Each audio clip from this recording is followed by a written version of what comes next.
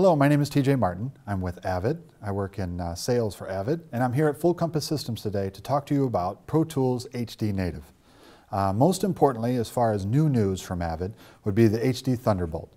The Thunderbolt itself, we call it an interface. What you've got hiding in there is a lot of horsepower underneath this chassis to allow you to run a full HD system setup. But most importantly, now you're able to be mobile. Before, when we released HD Native, we did it with PCIe card, and that meant that you were in a desktop.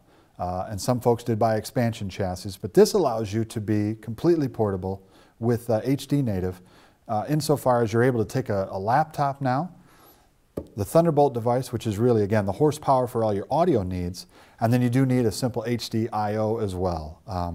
Now, some folks are able to do up to 64 in and out. I'm a musician, so I wouldn't know what to do with 64 ins and outs. But this is probably your most simple setup to be able to run HD native external.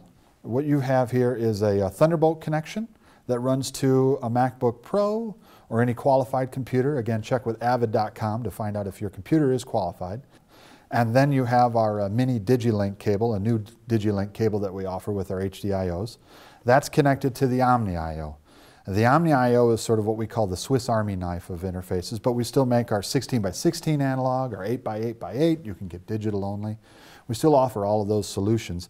The Thunderbolt just gives you a great way of being portable, as I said, and being mobile. And this is important too, especially for folks that I speak with that are doing live recordings. The front of house guy might just have a laptop handy, might be controlling lights or something with the mix system, and at the same time then they can run Thunderbolt to the Thunderbolt chassis here and to their interfaces, and a lot of folks are getting up to 64 in and out with just this little box here. The thing I like about HD Native in general is there is a ton of power now inside of these i7 processors, or even folks that have big multi-core computers, desktops.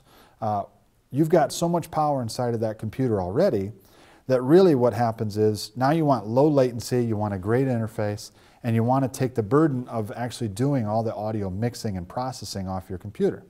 Because that's probably the biggest challenge outside of plugins, is asking your computer to run an operating system, to run the software, and to also do the audio mixing and do plugins in real time. When you're using HD Native, you've got a PCIe card or the new Thunderbolt chassis here with a card inside of it.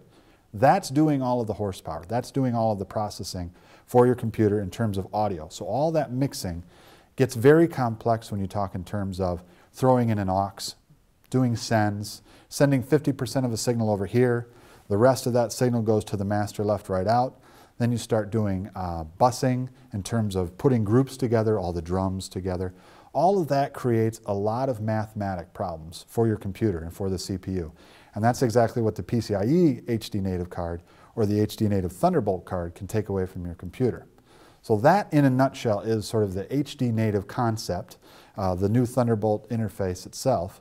And my name again is TJ Martin with Avid, and I'm happy to be here at Full Compass. If you have more questions about HD Native, Pro Tools in general, please contact your Full Compass rep or check out fullcompass.com.